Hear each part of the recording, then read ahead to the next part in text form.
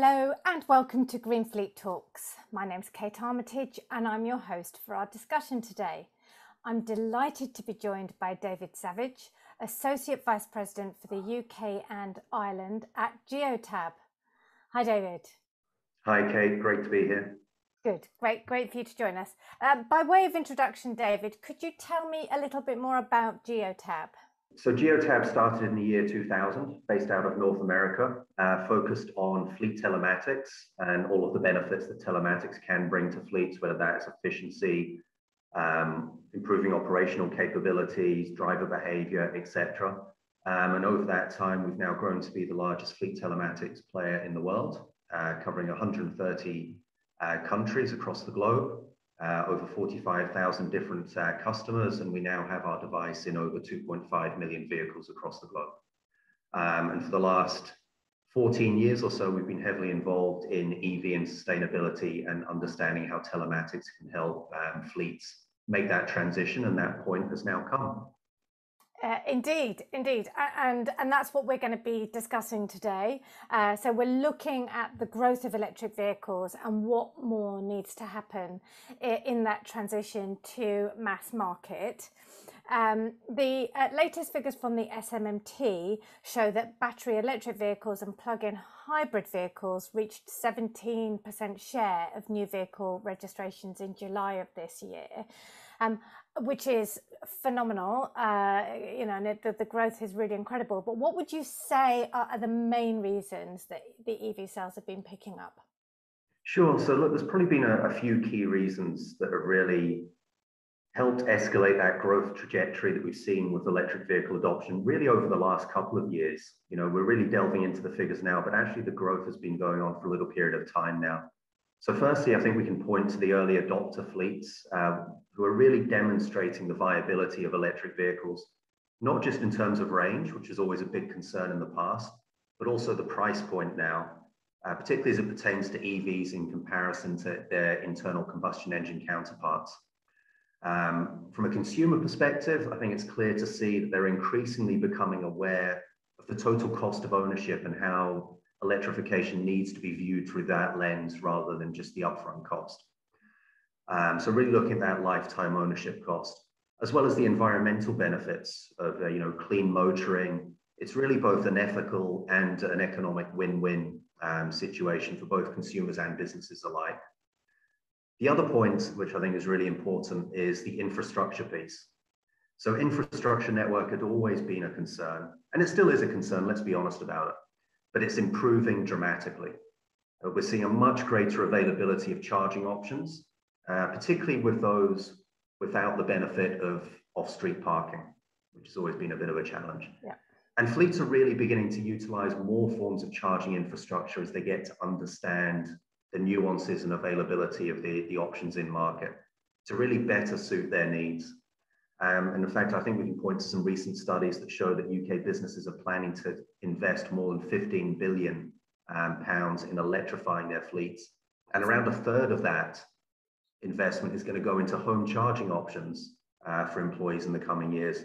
And I think it's fair to say that that's really been driven by the fact that we've all been working from home for 18 months. And that's, pretty much where a lot of the offices are now based. Yeah, and it's good value for money as well in terms of the cost of that charge point and that almost guaranteed access and reliability. It's a no-brainer, but it's a phenomenal amount of money that these businesses are looking to invest, which is great. So if I flip that question on its head a little bit and say 17% market share of new vehicle registrations is great news, but of course that still means that 83% are still choosing to buy an EV, an ICE over an EV. So, why are businesses still investing in ICE? Certainly in our experience, it's becoming much less the case. There's a very much a concerted push towards fleet electrification. I think it'd be fair to say that in the past, perhaps a bit of a deterrent towards that had been the perceived cost of fleet electrification. And you could probably also accompany that with some of the misconceptions surrounding range anxiety, which have been very much addressed by the new models coming to market. and the overall performance of EVs. So it can be quite a challenge to really overcome these.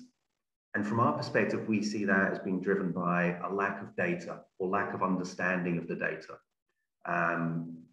That if viewed correctly can really provide the insights to demonstrate the true benefits of fleet electrification. And I think the important aspect to when you're looking at fleet electrification is a big concern is, do we have to do it all at once? And actually it's almost impossible to electrify a fleet all at once. Yep. And you really need to understand the performance of your existing fleets, the kind of the payloads it's carrying, the topographies it's going over, the ranges it's covering, the driver behavior. And that's why a few years ago, we created what we call our electric vehicle suitability assessment to really help fleets on that transition. So very basic level, we can gather all of the data from the existing vehicles within a fleet, digest all of that, allow the end user to customize it based on temperature ranges, cost brackets that they're looking at, etc., and then output a recommendation. And I think, you know, the more the end customers see that platform or that tool, the more they recognize that fleet transition needs to be a staggered approach. So certainly for the next decade, maybe even a little bit more. We know there's a ban coming in 2030 on the sale of internal combustion engine vehicles, but certainly for probably the next decade or so, there's going to have to be a marriage of both. Yep. Within a fleet. And whilst you'll be looking at different data points between internal combustion engines and electric fleets, you're going to see an increased weighting towards electric vehicles within a fleet and a decrease in petrol and diesel vehicles. We know that a lot of fleets are at the very start of that journey. You know, many are at single-digit transition of their vehicles within that fleet. Some are much further advanced, but it takes time. And, you know, there's more and more vehicles coming to market. As we touched upon, charging infrastructure is improving. And the government are also playing their part in driving that transition using a bit of a stick and a carrot approach. So on the stick side of it, you've got the ban on internal combustion vehicles by 2030, ultra low emission zones, you know, in London and now migrating across the UK. And then there's the government incentives, tax breaks, and salary sacrifice schemes, which are relatively new as well. My favourite topic. So if we think about the fleets who still have this perception about range and vehicle suitability, hence your electric vehicle suitability assessment tool. If we're at 17% new registrations now, you know, today, if every single fleet was required to complete your assessment, what roughly how many vehicles would you say could be electric today? Very good question. And we've recently undertaken a pretty widespread UK-based electric vehicle suitability assessment. And again, this is looking at commercial fleets. Yep. And from our insights, around 40% of vehicles within a commercial fleet currently could make the transition to an electric vehicle. And that is factoring in range, temperature parameters, etc. So it's you know, it's a pretty marked increase. You know, we tend to do this exercise on a fairly regular basis. And as we touched upon earlier on with the SMMT figures, you know, we ran this exercise a year ago and the figures weren't even as close to that now. And this is really because the vehicle manufacturers are bringing more vehicles to market with improved battery technology, etc. And that's really helped act as a real catalyst. Yeah, okay. And that doesn't surprise me because the choice, the vehicle availability, the range, and probably crucially the number of all-electric vans coming onto the market has suddenly improved. So by 2025, we're going to see that 40% figure hopefully much higher, which of course it needs to be with this 2030 deadline in mind. And of course that does that presuppose that they have to be Geotab existing telematics customers to go through that assessment, or do you work with all kinds of fleets? We can ingest data, but typically it works better if there's a Geotab device in the vehicle to help us build up that comparable knowledge. But the great thing about it is, you know, we can look at all vehicle types. And actually, once the fleet has made that transition to electric vehicles, the next big step is how do you operate electric vehicles? And that's sometimes part of the conversation that doesn't quite happen because we're still at the very early stages of that, but that's, you know, equally important. And, you know, there's around 250, 260 different electric vehicle makes and models now available on market, and we've got 180 of those fully supported, and are adding around 30 per quarter. So we're catching up pretty quickly with the market, which is moving at pace. Yeah, I was going to say you're going to have your work cut out for some time yet. I know that, but it is crucial to be agnostic, vehicle agnostic, to be able to provide whole data.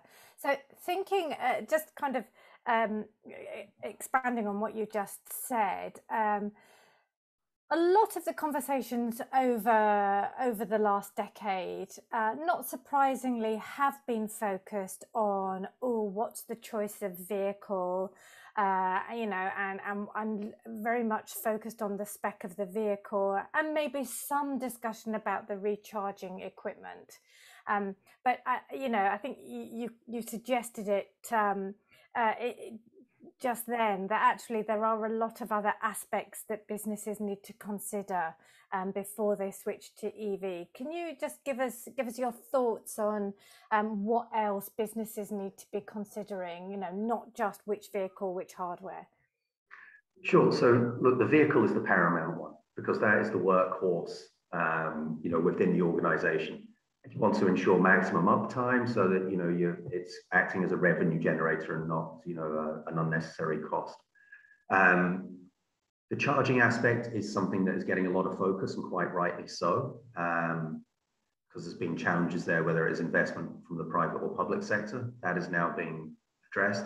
I think the one area that isn't always necessarily spoken about, but is also very important to really positive fleet electrification, is driver education. Now, if we think about from a commercial vehicle perspective, you know, you're going to have drivers who are used to a certain type of vehicle, probably spent years, if not decades, driving in a certain way. And yet when you jump into an electric vehicle, the controls look similar, but the behavior required to get the best output from them can be somewhat different.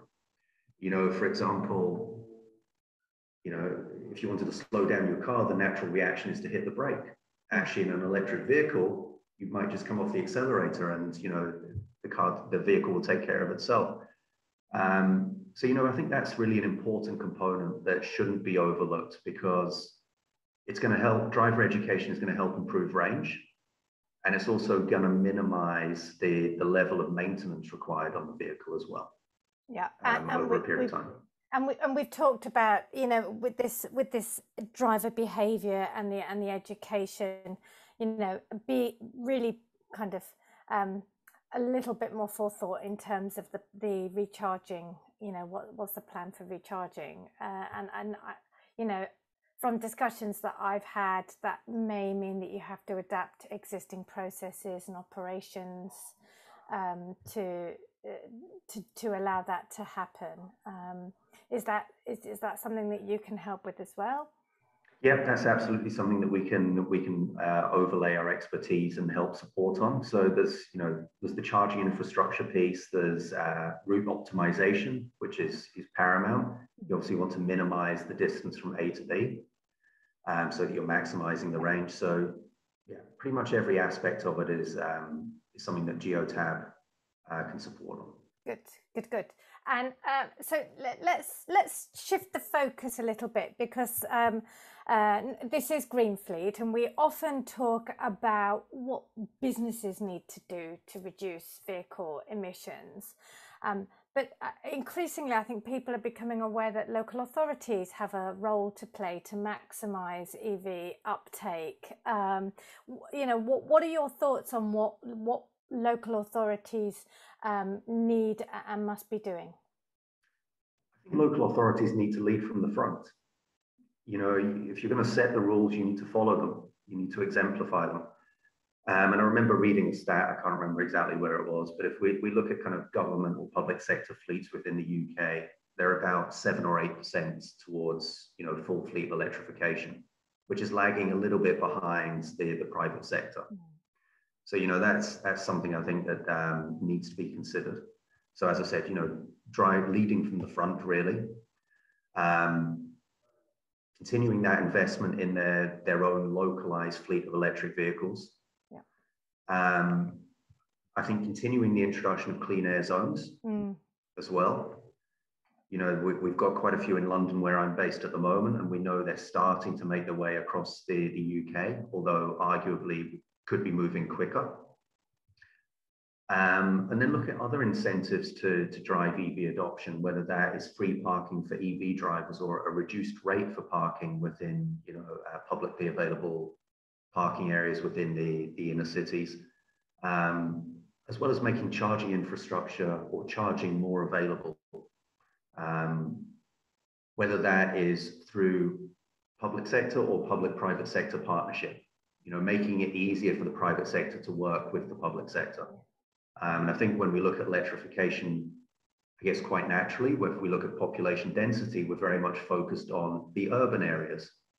But where I live in suburbia, there's, the charging infrastructure isn't quite where it is compared to London. The number of EVs isn't quite the same level as it is. So we need to look at this very holistically: urban, suburban, public-private sector partnerships, and it's going to require a concerted and collaborative effort to really deliver against the goals that have been set both from public and private sector organisations. And it's quite disparate, because there are local authorities that have done a fantastic job in terms of leading by example and really focusing on the public infrastructure, and there are other local authorities who really haven't grasped the nettle yet. You're absolutely right. There's certainly an imbalance there. And there are various reasons for that imbalance. Some of them is budgetary. Some of it is just lack of knowledge within those local authorities as to what it is they need to do. Some of it is prioritization. So it's going to move at different levels and different speeds, but there's certainly some areas that need to play catch up, and there are others that are really setting the bench very high. Great. Well, I think Geotab are doing some fantastic work, David, and this just really the importance of data and the importance of helping businesses develop their EV adoption strategies is so important, and really is an important cornerstone of everything that we're going to see happening in the next 10 years. David, it's been a pleasure talking to you. Thank you very much. That is all we've got time for. And thank you to Geotab for joining GreenFleet Talks. And thank you for watching. Please tune in to GF365 again soon. Thanks, Kate.